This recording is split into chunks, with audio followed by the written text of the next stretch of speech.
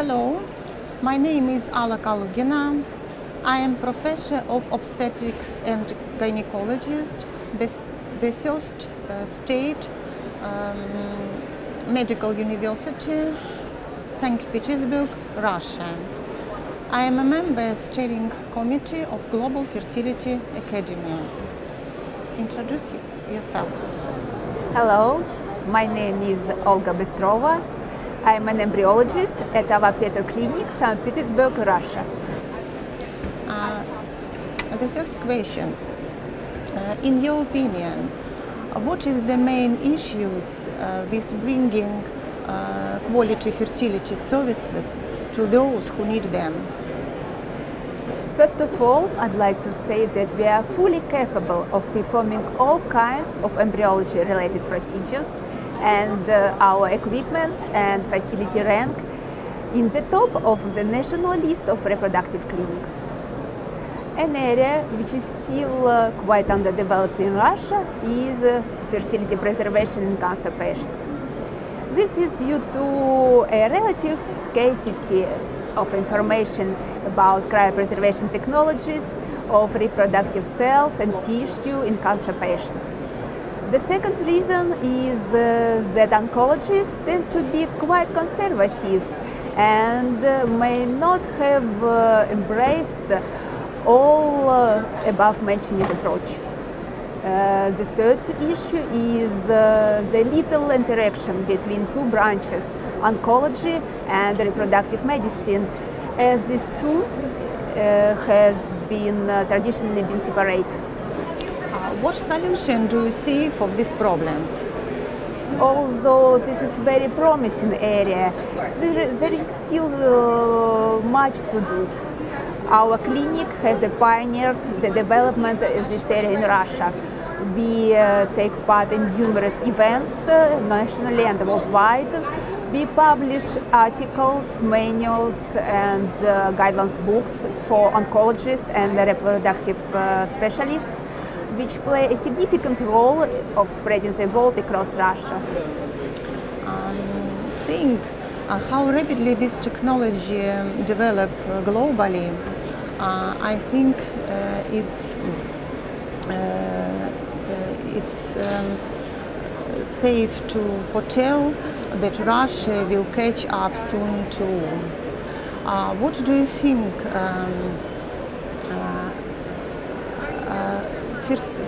infertile couples could be informed about available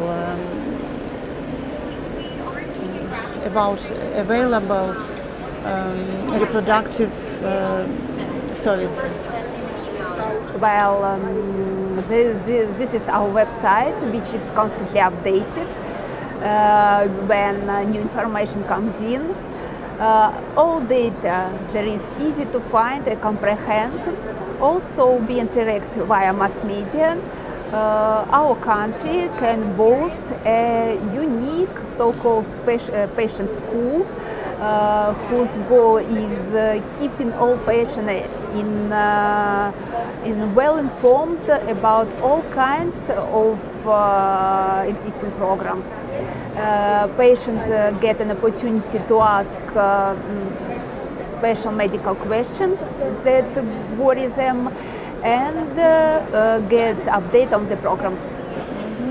How can doctor reach out to such couples more effectively? First of all, this is our website, which is very efficient in keeping our patients in touch of new developments. Also, we publish a free newspaper called The Health Formula, which does the useful job of spreading the word about our Peter's activities, not only in IRT, but in all other medical-related areas. I mean gynecology, obstetrics, childbirth, pediatrics, and so on. It's great that we have so multi-profile clinic. I think it's crucial that we are capable of fully embracing our patients with all kind childbirth fertility services. And the next questions, how can improve our specialists their skills? Lab skills, this is an ability to work with biological material in an effective and safe way, are a top priority for these types of specialists. This means lab skills improvements require practical coaching. Therefore, workshops should be more frequent, and moreover, they need to be conducted on a regular basis, not as unique events. How can a medical specialist acquire such skills? I can tell about the situation in our clinic. We have worked in this area for 20 years now, and we have amassed a considerable experience in coaching our staff.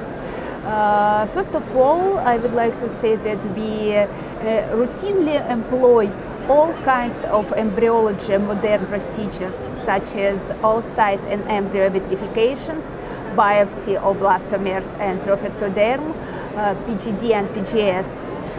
All these allows us to have a full responsibility for the skill levels of our staff. We have a possibility to coach in lab skills. Twice a year we take part in national workshop in basic and advanced levels for embryologists and biologists. Great. The importance of such events and workshops cannot overestimate it. Thank you very much for your coming here and sharing with us so interesting things. Would you like to say something to our colleagues? Thank you.